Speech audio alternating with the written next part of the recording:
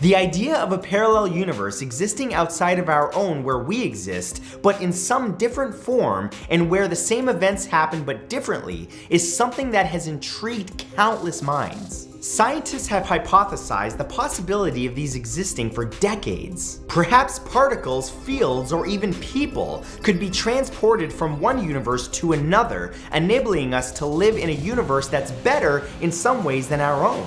And let's be honest, given the way 2020 went and the way that 2021 is starting, I wouldn't mind that. And this idea is not a fantasy. It actually has a basis in theoretical physics. We are just now starting to understand quantum physics, the outcomes of quantum mechanics, and the idea of the multiverse. The problem is, do they have anything to do with the observable, measurable reality that we live in?